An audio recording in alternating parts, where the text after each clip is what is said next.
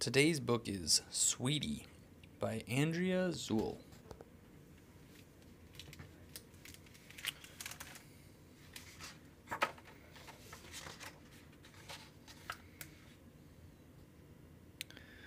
Sweety was awkward, even for a naked mole rat.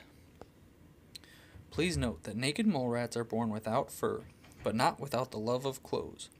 The illustrator is grateful for this since she didn't have to draw a bunch of highly embarrassing pictures.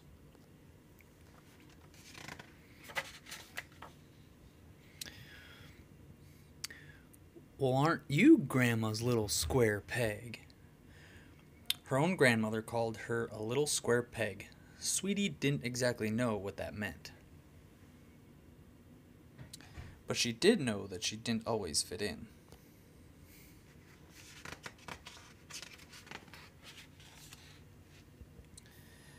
My doll's name is Ellie. She likes cupcakes. My doll is David. My grandpa gave him to me. This is Sunshine. She wants to be a doctor. Who's your doll, Sweety?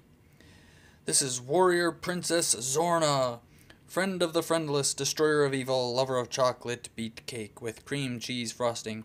Her favorite color is aubergine, and my mom made her for me.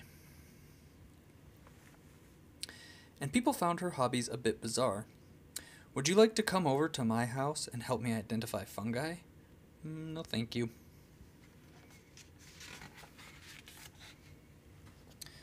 Occasionally, Sweety did things that others had a hard time comprehending, like the day she gave her book report through interpretive dance. What book is this?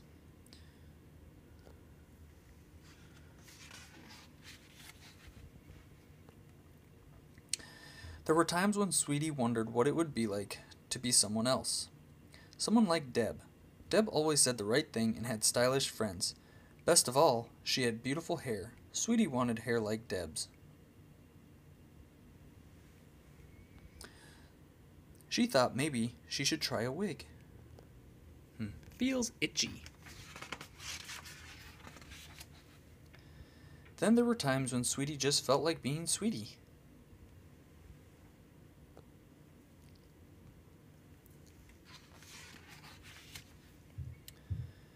The best days were when Aunt Ruth visited. Aunt Ruth understood Sweety perfectly. She didn't think Sweety's hobbies were weird. Really, not a single one. Sweety and her aunt loved going through old family photo albums. Sweety especially liked the pictures of her mom and her aunt when they were her age.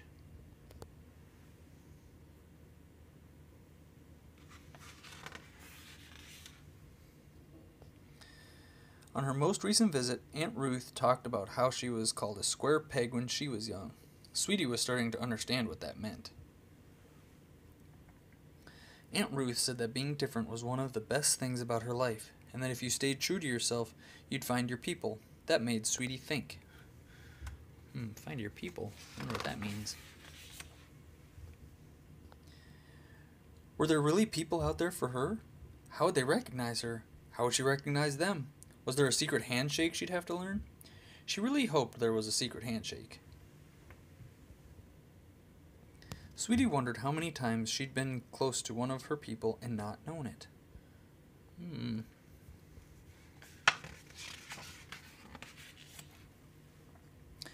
What if she stepped it up a notch? Would her people be able to spot her more easily? My name is Sweety. I like dancing, mushrooms, and rainy days. You too? Need to find your people? Maybe we're a match. Flyers are available. Or would she just seem desperate?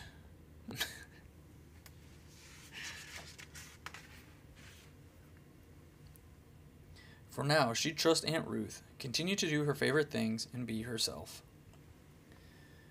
And maybe she'd try a couple of new hobbies just for fun. Very nice, Sweety. Whoa.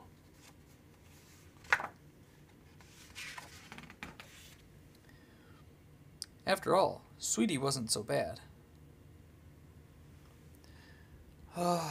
They're beautiful.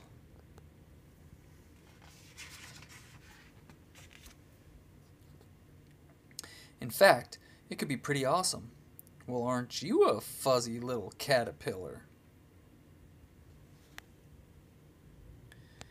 And who knew when someone else pretty awesome might come along? Oh my gosh, isn't that the cutest little caterpillar? My name is Sandy. Your shirt is wonderful. I wouldn't mind having a shirt with a mushroom on it. I love mushrooms.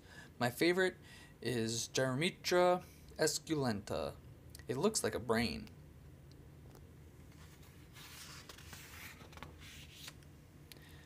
Hi Sandy, my name's Sweety. Would you like to learn a secret handshake?